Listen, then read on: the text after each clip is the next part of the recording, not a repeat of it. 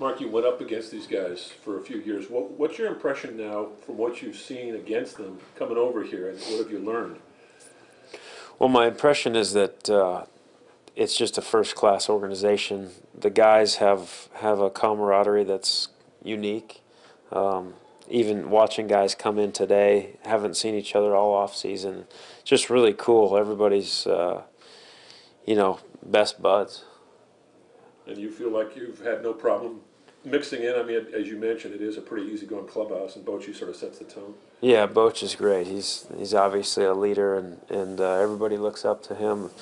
He's very casual, but when things need to get done, you can tell that he knows how to get it done. Mark, assuming you like pitching in this ballpark, what do you like about it? Well, it's a pitcher's park. That's why I made the assumption. No, it's it's our office, and it's a beautiful office. But the weather, helps create that pitcher's park. The dimensions, and then you have the ambiance, the atmosphere, all that plays, and